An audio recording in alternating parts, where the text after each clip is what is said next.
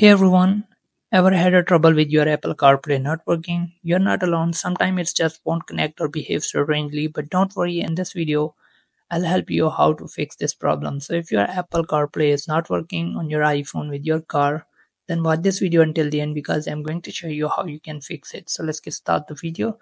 So the first step would be check compatibility. Ensure that your car and iPhone are compatible with the Apple CarPlay. Check the Apple official website for a list of compatible vehicles and iPhone.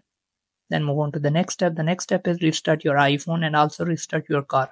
Sometimes a simple restart can resolve connectivity issue. Turn off your iPhone and car, then turn them back on. For iPhone, you can press the volume up and power button at the same time and then simply restart your iPhone and also make sure that you restart your car. Then move on to the next step. The next step is update iOS in your iPhone. Make sure your iPhone is running the latest iOS version. For that, you can go to settings, click on general, click on software update, and if there is any update available, make sure that you download and install that update in your iPhone. Then move on to the next step. The next step would be check cable and connection.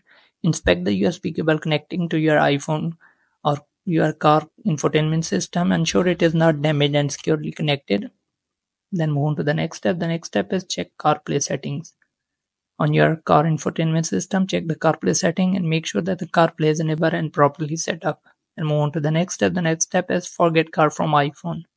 Simply go to your iPhone, then click on General, then click on CarPlay and forget your car from the list available vehicles and reconnect your iPhone to set up a CarPlay again. Then move on to the next step. The next step would be reset network setting. Resetting network setting on your iPhone can sometimes resolve connectivity issues. For that, you can go to settings, click on transfer reset iPhone, click on reset, then simply click on reset network setting, enter the passcode of your iPhone and you're done. Then the last step would be contact car manufacturer. If none of the steps work for you, you can contact your car manufacturer for the assistance. So if this video helps, thanks for watching.